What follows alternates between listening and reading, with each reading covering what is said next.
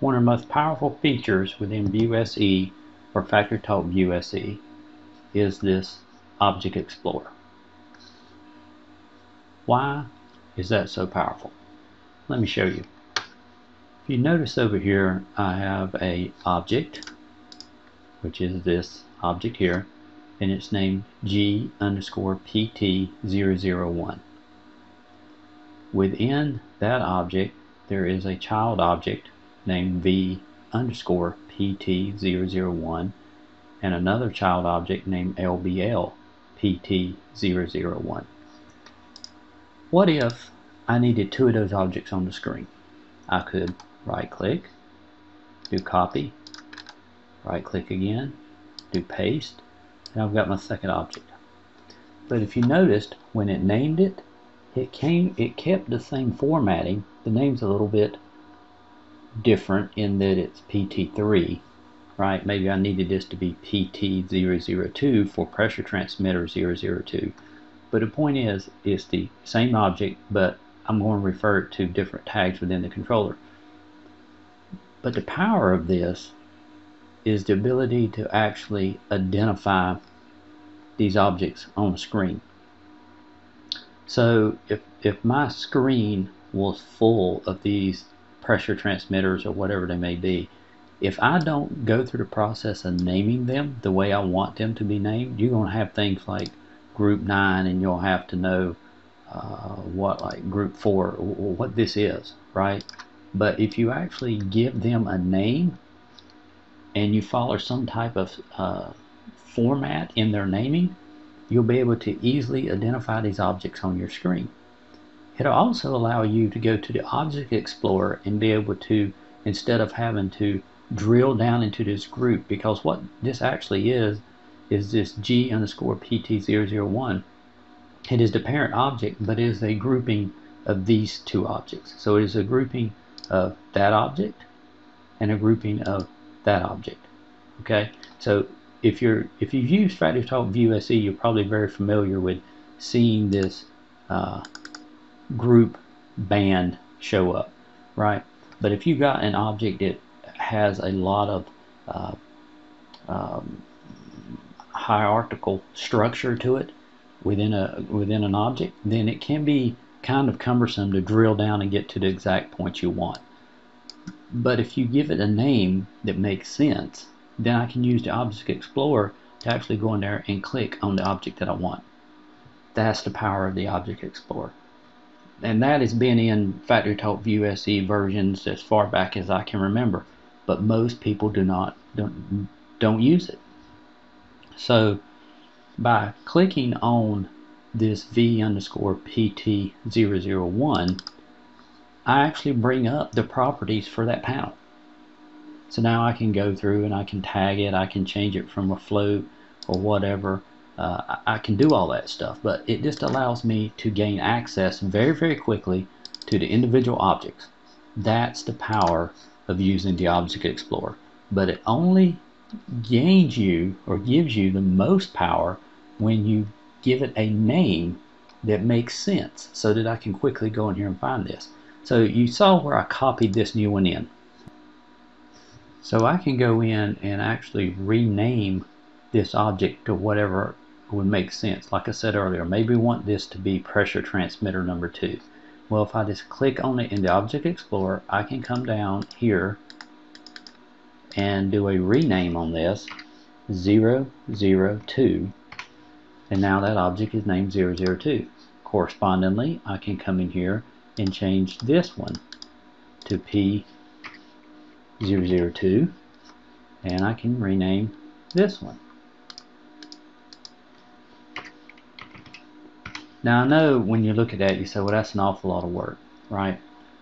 But there again, if you will take the time to go through this process and lay these things out in a way that makes sense, it allows you to get back into it and be able to make changes, find those objects very quickly, very easily, and just make your development life and your maintenance life of the project a lot easier, instead of having to go find the object and then click here and then double click a couple times, and click again, and then you finally find what you're looking for. And there again, you double click again to get that. Versus just going in and selecting the one that I want, double clicking on it, and it opens it up. So that's the tip and trick, right? To use the Object Explorer to your advantage to be able to do this. And I'm going to show you one other thing so you can go in and do, if you will, like mass edits on the screen. So I'm going to show you one other trick. Okay, let's say that I've got this object and I right click and I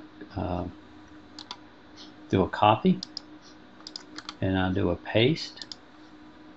So I've got another one of those objects and I do a paste again. Well, first off, you notice what it's naming it. It's naming it PT1, PT2. And if you're okay with that, that's fine. It basically just changes the extension to increment the count. But if you want it to follow a different format, like you wanted it to say PT003 and you wanted that to say PT004, you could go in here and change it. And to be honest with you, depending on the number of the count, I may actually change it from there. But I want to show you one other thing you could do. So you've added those and you finished, you saved that. But then let's do something called an export. So I could go in and I could do an import export. I want to export a graphic display. Clear all these because I only wanted to export this one. And probably what I'll do is I'll do a tip and trick on this export utility later on, but we're just going to jump right in and do something here real quick. So we're going to export this display. And yep, I'm good with where it's going to put it. Could change that if I wanted to. Tell it to finish. And now it's exported. So if I go to that directory, right there's my export. Right click, I got this utility called Notepad++, and you can download it. It's a free download, but I'm going to use that. What it did is it created an XML file. So now I got this XML file. If I scroll down through here, you can see where I got my G_PT001, PT002, but now I've got that one. So I really wanted that to be 003. And on the label, I wanted that to be 003. And I wanted the actual value to be 003. And on this one, I wanted to be 004. And on this one, I wanted it to be 004. And on that one, I wanted it to be 004. Now there's some other things we could change. We could change tooltip text and all that kind of stuff, size. We're not going to get into all that. We're just going to change those real quick. I'm going to save this. And we're done with that utility. And it saved it back to this file. I'm just going to right click and do an import export again. I'm going to tell it to import. Now it's asking me, do you want to back up that display? I'm going to say yeah, go ahead and back it up. So I'm good with that. There's a single or multiple files. So I'm just going to back up, restore a single or import a single file. Where does that file live? Right there it is. It's the one we just modified with Notepad+. And do I want, which file do I want to replace that with? And of course the one that it modified. Now either I can create new objects or update existing objects. Because I actually in that XML file created some new objects that didn't even exist before, or that are not going to or haven't existed before, I've got to say create a new object. I'm going to say finish. And basically this is just saying that those objects already exist, and it's basically ignored those because they already existed. So close that. And we're going to go back into our display. You're going to notice something. Looky there. PT004, PT003. Now, this isn't exactly, you're not good to go yet because we still got these old objects, right? And really what's happening here is they're sitting on top of one another, right? So we don't want these anymore. So I can just right click and tell it to delete that. Right click and tell it to delete that. Now I've got those new objects in here, and again I'm back to having my Object Explorer, having them named the way I wanted. And if I need to get in and look at it, change the label, for example, I can double click and there's my label, right? So it allows me again to get to that real fast. The tip and trick of the Object Explorer, with the additional tip and trick to kind of do mass edits, if you will, using an export to an XML file and re-import back in.